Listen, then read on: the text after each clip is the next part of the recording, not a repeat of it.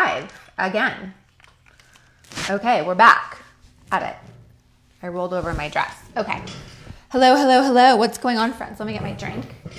And then I'll tap to make sure that you guys know I'm all over the place. Let me get my tea. Let's see. Hi. Hi, hi, hi. What is going on, friends? Welcome back. Yesterday, we were having a lot of great questions about HSV, about getting tested, about HSV1, HSV2. How often should you get tested? What if you don't have it, but your partner has it? A lot of questions like that. So feel free. This is your opportunity to ask your questions. And I am here to answer them. If you know someone that has herpes, this is a great opportunity to share this live with them, or definitely share my information with them. I've been talking about herpes publicly since 2017, and it's something that, you never set out saying like, oh, I'm going to talk about being diagnosed with herpes. It's an extremely private thing. But I realized that by doing it, I was helping so many individuals throughout the world who are in a very similar situation to myself. All of a sudden you get a diagnosis and you go, OMG, what am I going to do with my life? How is this going to affect my life? Will I ever be loved again? Will I ever go out again and date? Will I have to date someone that has herpes? What if I'm rejected? Can I be a mom? Can I be a dad? What are some things I need to know about? What if you already are a mom and a dad? What do you need to know about? What do you need to be worried about in transmission?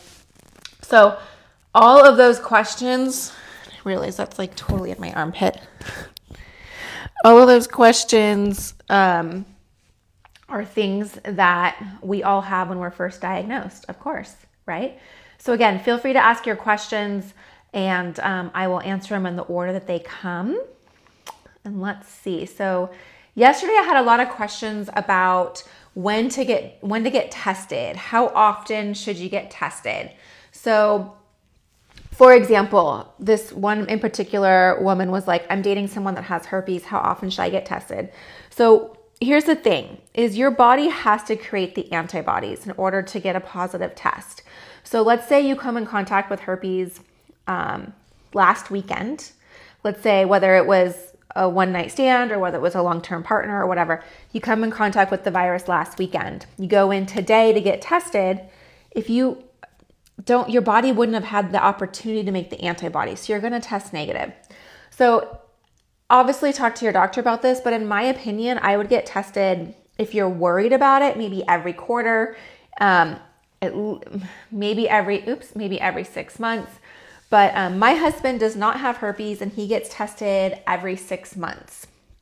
Only because I ask him to get tested, because I want him to get tested, because I want to know what his results are so I can share with you guys.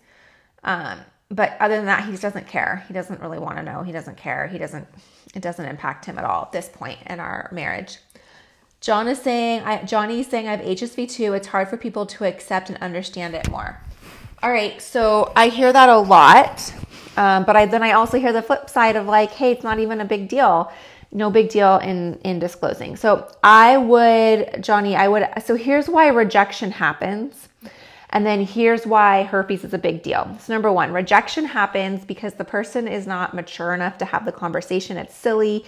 It's just, they're young, emotionally young. They don't have to be like physically young, but like they could be like irresponsible, or just, that's not the word I'm looking for. What am I looking for?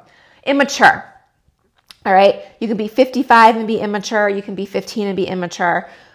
It's just when the person is like silly about intimacy, silly about sexual health, silly about the whole thing. The second reason why rejection happens is the person has a deep-rooted belief that's never going to change. So I like to use the example of religion. If you have a Catholic priest and you have a Jewish rabbi, they're able to come together and have a conversation about God. They're able to come together and want to help people and work together.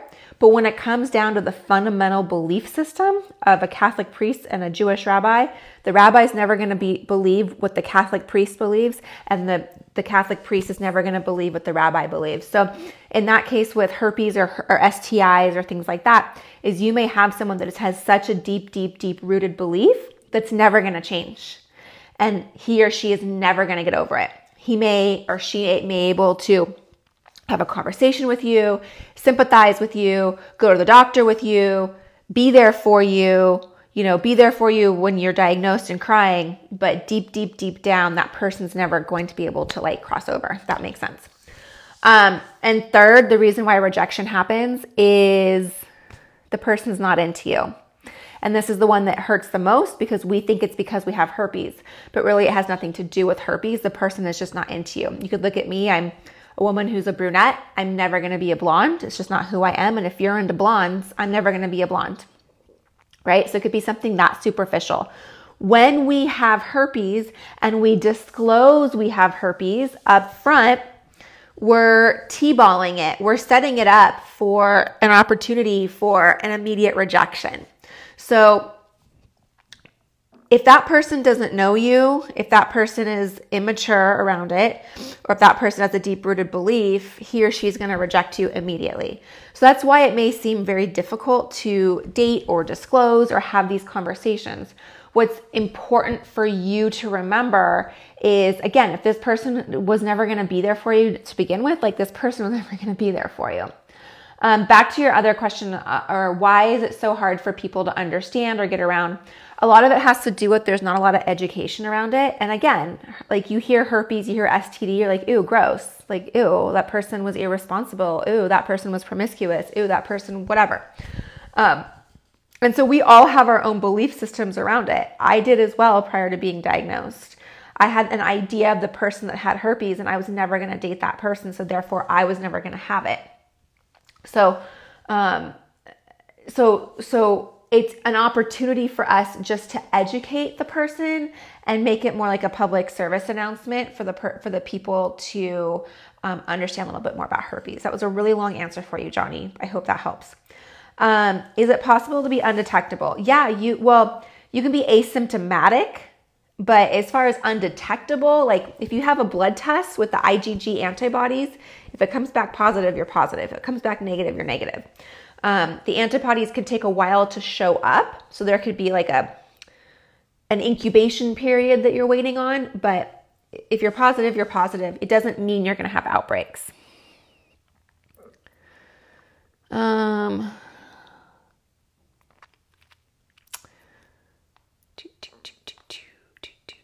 Can you have a natural birth or do you have to have a C-section? Well, that is you're on brand right now because I am going to have a baby soon. My son was a vaginal birth and I plan on this baby being a vaginal birth. So yes, you can absolutely have a vaginal birth.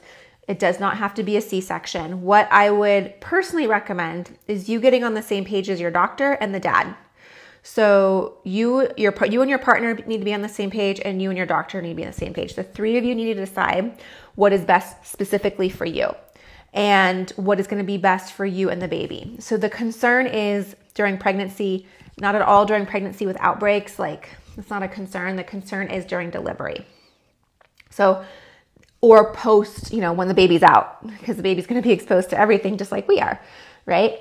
So the concern is during delivery, and you want to make sure that your doctor is comfortable with having a vaginal delivery. What I did for my son is I took that antiviral a month before delivery and didn't have any outbreaks and was able to deliver vaginally. So I felt comfortable with the risks. My husband felt comfortable with the risks. And my doctor felt comfortable with the risks. According to my doctor, again, I am not a doctor. You need to talk to your doctor. But according to my doctor, if you don't have an outbreak, you're taking the antiviral, you have a less than 1% chance of transmitting herpes to your child. Do I take antivirals daily? I do not. I used to take them in my 20s when I was dating. I do not take them. I am taking them currently right now because I'm going to have a baby. But I do not want to take them. I don't really want to be taking them right now at all. I don't like taking them. I don't like the way it makes me feel. I personally feel that our bodies are able to fight off the virus. I believe that we have an immune system that's meant to do what it's supposed to do and it can do it. So no, I do not take the antivirals. I get cuts after my period. I'm scared it might be that, but it only shows up after my period. So the only way for you to know if that is herpes is for you to go get those cuts tested. For my outbreaks I get them around my anal opening, and it is a little paper cut. So that's how I know I have an outbreak. It's a little paper cut. It's nice to see someone else in the same situation and knowledgeable. Thanks for speaking on it. You're welcome. Yeah, I mean, it's not like a club we wanted to sign up for, obviously. It's not like, yeah, let me join. But of course, there's other people like you, like me in the same situation. I've had it since I was in my late 20s. I've lived with it. I've dated with it. I've married with it. I've been pregnant with it. I've given birth with it. My husband and son do not have it. So it's definitely something I've lived with. Hi, my partner and I want a baby. Does herpes affect pregnancy or birth? I just talked on that. No, it has nothing to do with pregnancy. Like in utero, the baby's completely safe in utero. There's no issues with the virus impacting the baby in utero. The only concern would be during delivery, and that's something that you and your doctor and your husband or partner would want to would talk about. Can you recommend a pregnancy safe shampoo and conditioner? I cannot. I am still working on finding a natural shampoo and conditioner. I've just been using, what is it? I don't know what it is. I get it off Instagram. I don't know what I use, but I only wash my hair once a week. So I don't know. That's it. This is like 3 days dirty. I don't know. I only wash my hair once a week. Honestly, I'd rather be with someone who has a similar thing. I think it would make life easier. That's just your opinion. Yeah, there's a lot of people that would rather date someone or be married to someone that has herpes, and that's something that you can absolutely, if that's important to you, that's important to you. There's websites you can look at. But I just want to say you don't have to be, just because you have herpes doesn't mean you have to be with someone that has herpes. My husband doesn't have it. Am I prego? I am 9 months. I'm going to have this baby the first week of November. So I'm pregnant. I've dated people since being diagnosed in 17, 1 with and 2 without. That's awesome. You haven't seen me in forever. You see things have changed. Exactly. You can see why you haven't seen me in forever. But why put yourself in an unsafe situation and then have to explain how you got it? What do you mean an unsafe situation? Like put yourself in an unsafe situation with disclosing like to someone, a stranger, or like getting herpes or what? A lot of people are not in unsafe situations when they get herpes. Most of the time their partner doesn't know that they have herpes. Their partner doesn't know that he or she has herpes. Most of us are not asking for most of us are not asking for test results and things like that.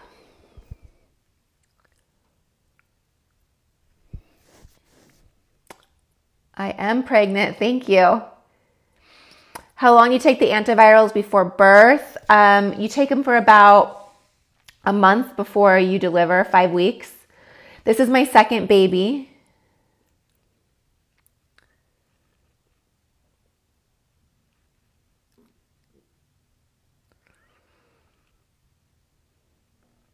Watching your videos has helped me so much. Oh, you're welcome. I'm glad that the videos have helped. What vitamins do I take instead of the antiviral? Well, number one, I make sure that I eat healthy. I eat a really clean diet.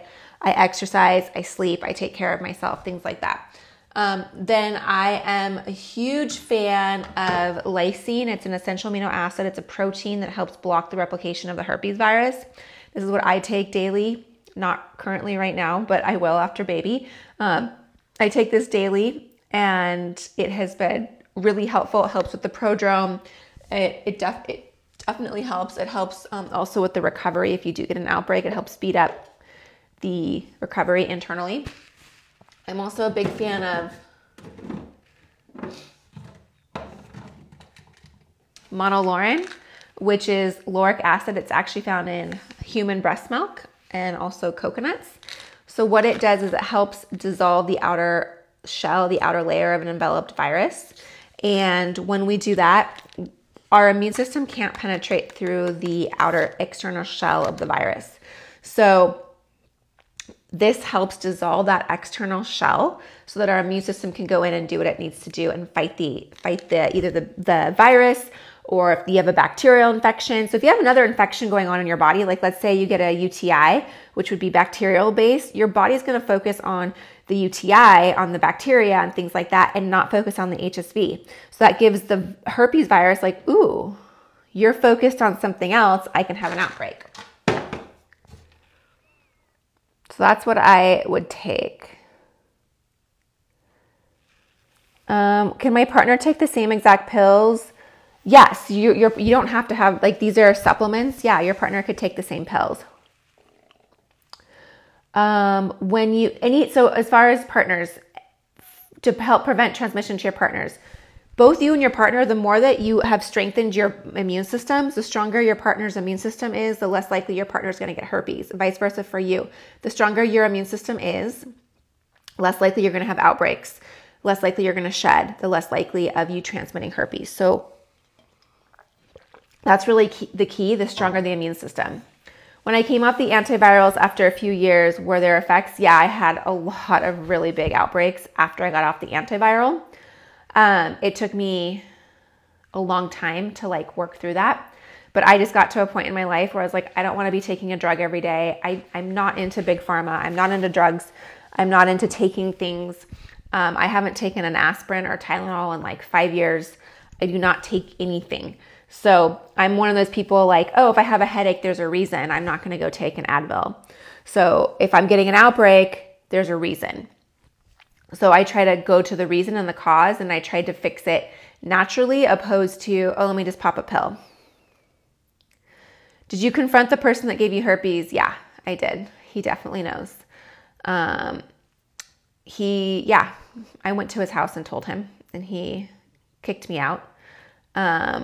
So yeah, he knows. He definitely knows. What are the coconut pills? They are the coconut pills. I like that. It's called clean Lysine. This is where it's clean Lysine. I do have an 11% discount on it. So if you want to check it out, you can look at that.